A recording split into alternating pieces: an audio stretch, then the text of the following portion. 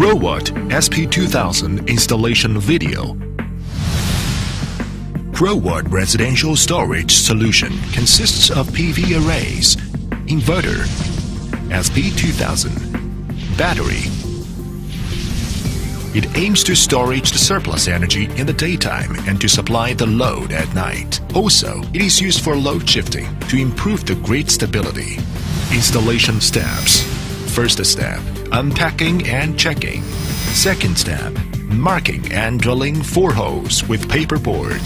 Third step, mounting. Fourth step, cable connection.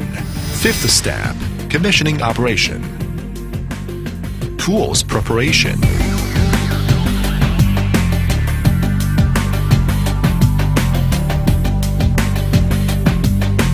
Unpacking and checking. Unpack the box and take out the accessories and the SP2000.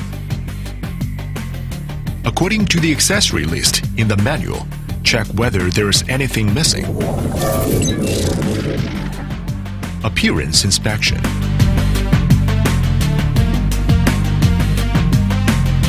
First, to check if there is any scratch. Second, to check if the terminals are loose. Mark and drill 4 holes with paperboard. The thickness of the wall should be more than 60 millimeters.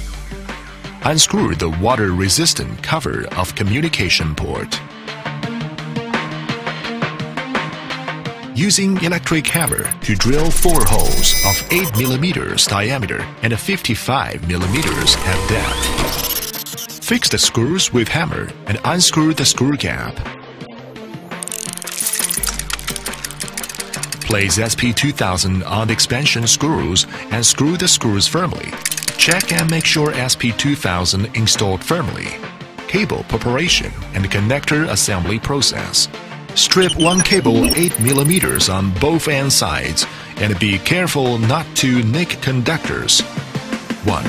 Insert striped cable into female terminal and cream female terminal. 2. Insert assemble cable into female connector housing.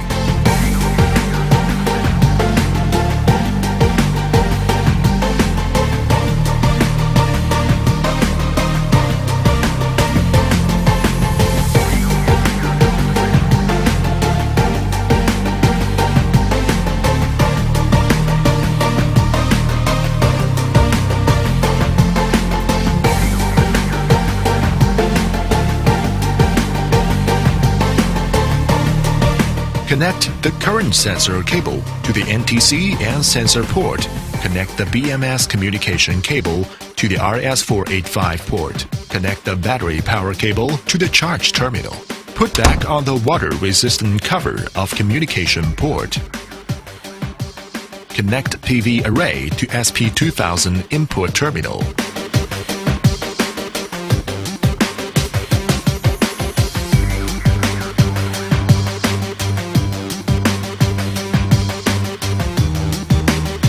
Connect SP2000 output terminal to inverter input terminal.